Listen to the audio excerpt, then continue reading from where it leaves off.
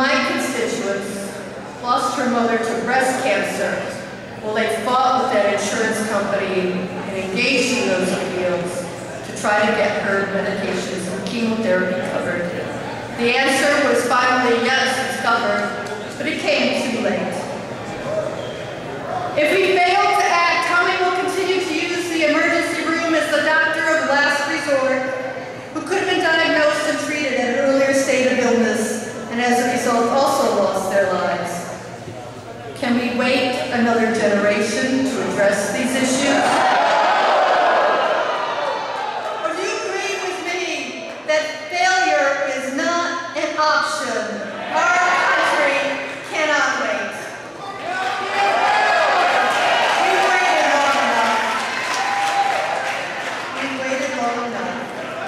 We've worked for over 70 years for a healthcare system that has as a central belief the ideal that all Americans deserve health care coverage that is affordable for all Americans and accessible to all. For over 70 years, we've fought this fight, and we've had some successes along the way. As you've heard, Presidents Roosevelt, Truman, Kennedy, Johnson, Clinton all took this on. And now seniors are covered by Medicare, and that action 44 years ago changed the health status of our elderly population in huge ways. Veterans are covered by our VA system.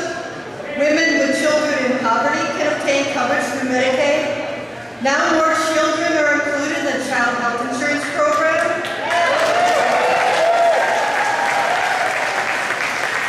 Let's stop for a moment there and thank Senator Edward M. Kennedy for that.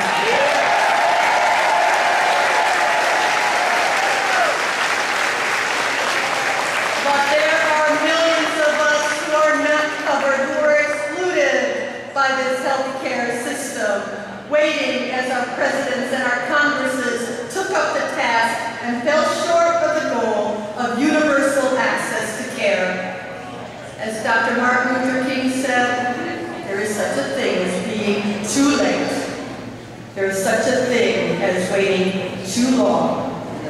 We are now, in this moment, closer than we have been in the last 70 years at achieving real healthcare reform that would bring choice and quality and affordability and access to all of us. As our president has said, we cannot let the problems we face today slide to another generation to solve once again. Today, we can close the donut hole and fix Medicare for our seniors, and we can fix healthcare for all of us, and not just for ourselves, for our children, for our grandchildren. Senator Kennedy said that this cause, healthcare for all, was the cause of his life. But he has passed the torch to us, and we need to make it the cause of our lives.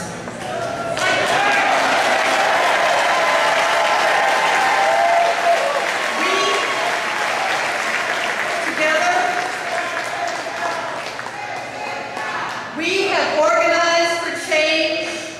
Our country voted for change. And at this juncture, we cannot be afraid to say yes to the kind of change that will change our healthcare system for the better and include all of us in it. We need to shed light where there has been confusion. We need to reassure the fearful.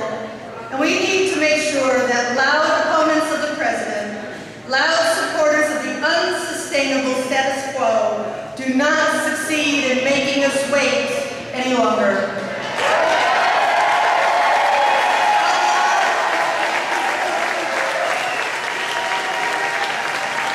How long have we waited?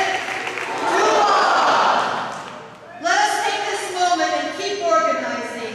Keep writing your senators, your members of Congress. Keep listening so America can move forward to a brighter, to a healthier tomorrow. Thank you.